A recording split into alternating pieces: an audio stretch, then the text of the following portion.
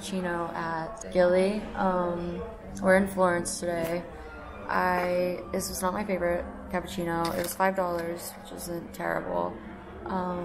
Less than Cafe Greco.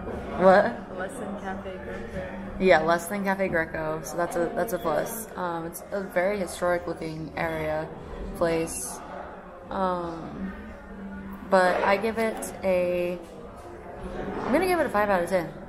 No offense, but 8 out of 10 for the vibes. It's very cool in here. They're cold. What? Okay, wait. We just had a few cookies as well with our coffee. We got 3 ricciarellis. They were delicious. They were amazing. We didn't know how we felt at first, Danica and I, because we had never had them. A Tuscan specialty. Yes, but they were very good. I was impressed. Better than the coffee. So